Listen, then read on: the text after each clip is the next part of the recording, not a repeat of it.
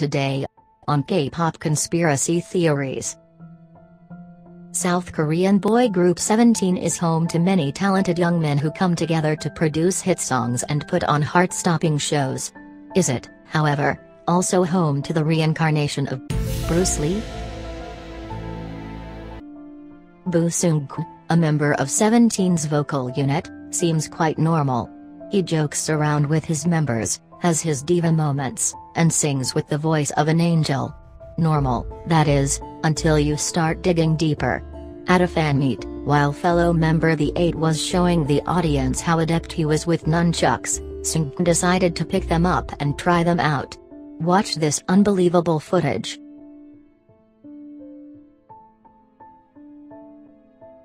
If those moves seem familiar to you, that's because they are.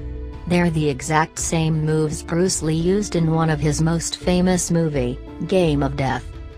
Here's that clip of Seungkwan again, this time slowed down. Notice how precise his movements are. Still can't see it? Well, here's that same scene made over Bruce Lee. See how the movements match up almost exactly? Here's that same scene, slowed down again.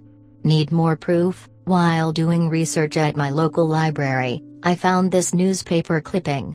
Bruce Lee, while doing a radio interview, stated, "I'd like to be reborn as a Korean singer." And who exactly is a Korean singer?